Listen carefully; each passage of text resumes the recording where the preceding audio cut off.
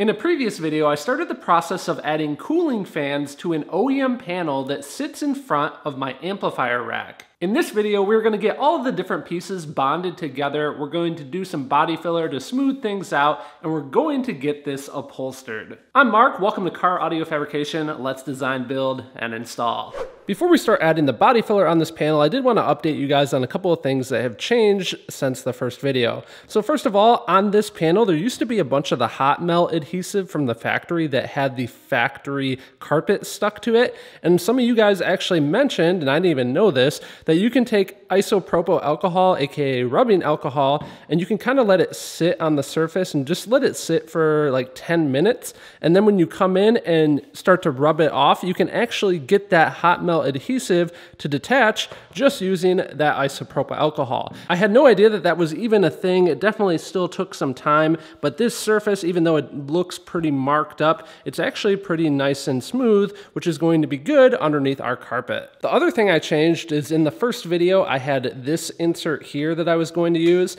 I like the look of this, but I feel like it's a little bit too plain, and the one major drawback is it doesn't actually protect the fins of the fan from being touched or from something going in there and hurting the fan, so I come up with this design instead. This way I have a little bit of grill on here, and I did use clear acrylic for this, and I asked you guys why I used clear acrylic, and a lot of you guys thought it was because I was going to use some sort of LED lighting, but it's actually a different reason that I'll show you guys later in the video. The other thing I did in between videos is I took a piece of the scrap plastic that I had cut out from here, and then I took a scrap piece of acrylic and I tested some different adhesives to see which one was going to work the best. Unfortunately, these two epoxy options didn't really work all that well. I was able to pry the little disc of acrylic off, but this stuff here, this is something new that I tried. It's definitely a CA glue, but it's made specifically for plastics. They call it Plastics Bonder. I'll put a link to this down in the video description. I found that this works really well with this special activator. It kind of acts as a primer that you put on the plastic before you apply the glue.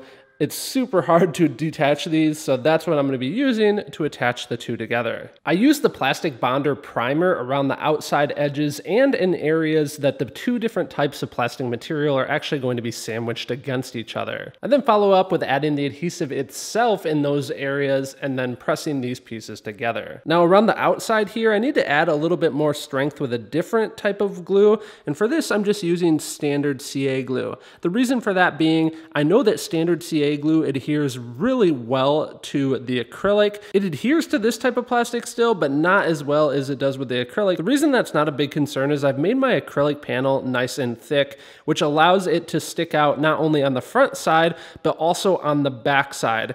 And the reason that that is helpful is you can see I've added a bead of CA glue there and there on each side. So what that does, since that CA glue is bonding really well to the acrylic, it kind of creates a sandwich around this unknown type of plastic, and that gives us a mechanical hold on each side. Under normal conditions, we don't have to worry about it breaking free. It's plenty strong enough for us to move into the body filler phase. To prepare for the body filler phase, I really don't want any body filler on this surface here or to accidentally get on the inside of these rings that we're going to be seeing in the finished project.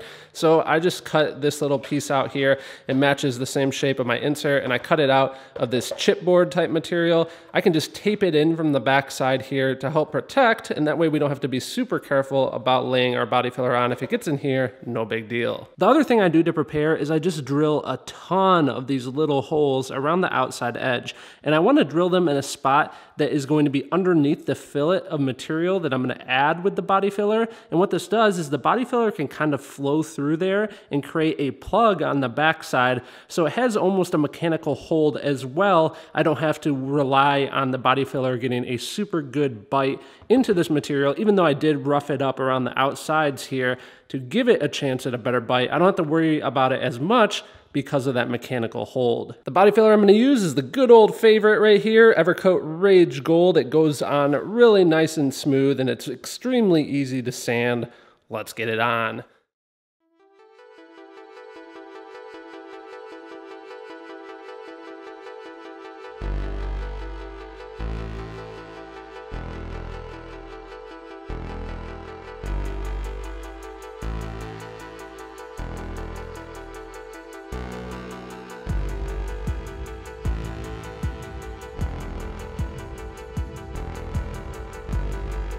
Now, while the body filler is curing, I do want to take a quick second to thank our monthly channel sponsor, Audio Control, and show you guys this. This is the new Audio Control ACX line of amplifiers, which is Audio Control's all-weather amplifier. In this lineup, there's the monoblock amplifier that gives us 300 watts of output at 2 ohms, and there's also the 4-channel version here. This gives us 50 watts times 4 at 4 ohms, or 75 watts times 4 at 2 ohms. What's special about these amps though is they are IPX6 rated, which makes them perfect for ATVs, motorcycles, Jeeps if you're gonna have the top down, snowmobiles, heck, even hot air balloons. But the other thing that's really cool here is they have these harness plugs that come with it. So if you do need to be able to service this amp and quickly take it in and out, a lot of times that's hard on something really compact like a motorcycle. You don't wanna be going all the way and, unfishing all of this wiring. It's really nice to have plugs. And with this amp, you have them right there. To learn more about these new amplifiers, check out the link down in the video description.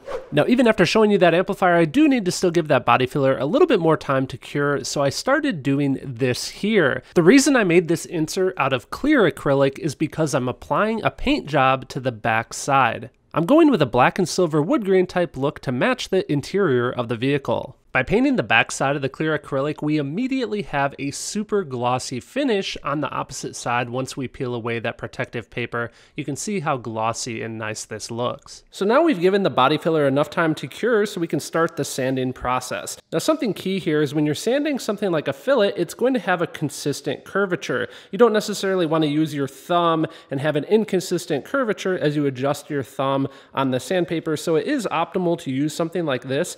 I like using these soft sanders. They have this curvature to them and they can kind of form because they're made out of this foam, can kind of form to the shape that you really need them. But I find that this gives a lot more of a consistent look and a lot better finish results. On the back side of the panel, you can see why we added all those holes. The body filler has come through and made a plug, allowing it to further bond to the panel. Another important thing about body filler is you don't want to over sand. I could keep sanding here until I get rid of these dark spots, but the problem is when I laid this body filler in, it didn't fully fill up this large amount of space. So rather than spending a bunch of time sanding for something that I'm just going to need to fill again, I'd rather just stop, fill it in again, and then repeat the sanding process. Another thing to point out, a good reason for using acrylic like I did for this ring as opposed to wood is acrylic is much more difficult to sand. So we know we want to keep the acrylic perfect so we can easily sand up to it with our sandpaper and we're not going to really burn into it and damage the shape.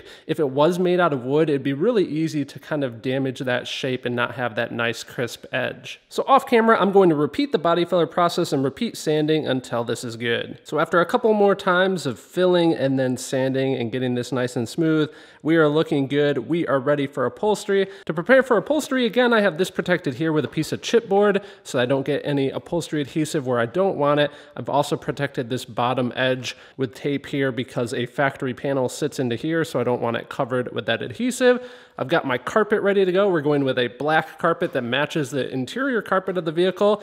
I've got some of my upholstery tools laid out, and then I have my favorite upholstery adhesive loaded up and ready to go. The way that this contact adhesive works is we have to apply it to both surfaces and allow it to dry. Once it's fully dry, then it will stick to itself, so we can then stick the carpet to the panel. I'm going to take my time here with carefully smoothing the carpet onto the panel because once I do apply pressure with the contact adhesive, it will lock in place permanently. I go around the edges carefully and smooth everything out. And then the next step here is I can go ahead and I can cut out that inside piece of carpet from the insert. Now this is the step I was looking forward to. I wanted to peel away the protective paper from the acrylic and see how this looks. This looks killer. And we have to take it a step further. Let's do a quick test fit of the protective grill insert. Oh my gosh, guys, look at this. This is going to look so awesome once it's done. Now that the carpet is trimmed, this is starting to look more like the OEM panel originally did. Obviously with a little bit of modification now. Let's get the fans and our little USB mounted.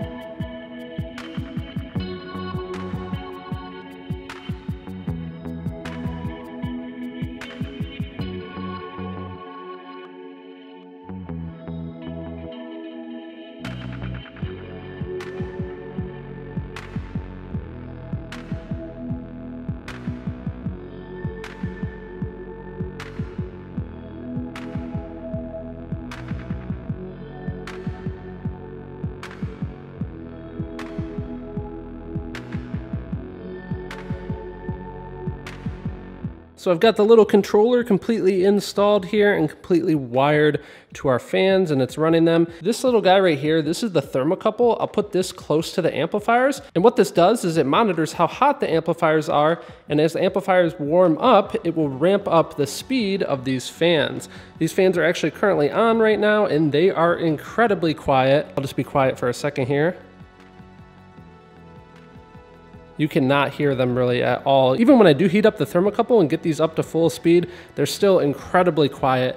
No concerns about hearing them inside the cabin. So in the next part of this project, we need to get this panel reinstalled into the vehicle and connect it. If you missed it, I just uploaded a video the other day of building this custom subwoofer enclosure for our entry-level base build. To see that video, you can check out the link here on screen, and I'd love to have you as a subscriber so that you can see future videos. To learn more about the Audio Control ACX line of amplifiers, check out the link down in the video description, and a special thanks to Lonnie, Ali, William, Marcos, and Jerry, and the rest of the Patreon membership team. Big thanks to all those guys for making these videos possible, and thank you for watching.